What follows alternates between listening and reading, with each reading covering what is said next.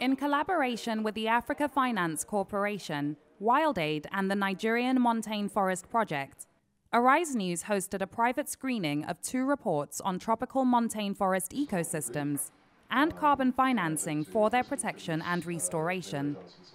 This event was well attended by key stakeholders across the government, the foreign diplomatic community, the banking and finance sector, and the media. After the screening, the president and CEO of the Africa Finance Corporation addressed the room on the need for urgent action to reverse the effects of climate change. The adverse cost of climate change on infrastructure in Africa today is about $250 to $300 billion if action is not taken today. If we don't take action today, it could rise to $450 billion.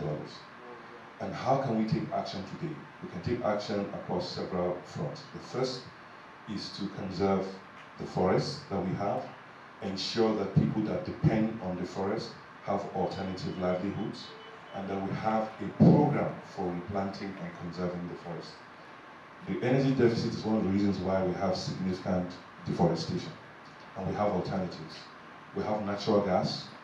We need to find a way of producing natural gas using LPG at scale for ordinary people to use to cook.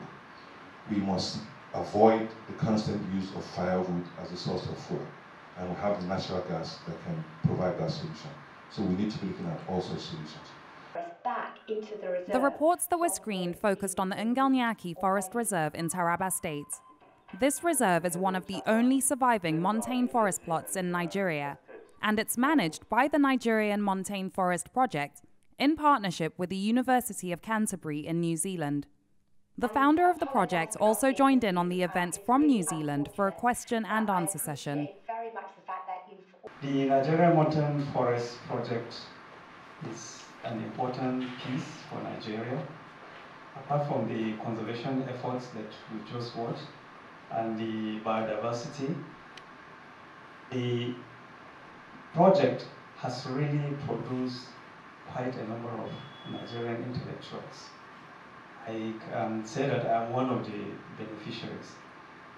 Well, our ambition at the moment is to see that we regenerate the forests. As Nigeria works on a framework for carbon trading, fueling conversations on carbon financing for the protection of the country's ecosystems is key. According to the United Nations, less than 10% of Nigeria is forest today, so restoring biodiversity is critical. By bringing key stakeholders together, the Nigerian Montane Forest Project hopes to make use of its decades-long research and education initiatives as a catalyst for carbon financing. Laila Johnson-Salami, Arise News.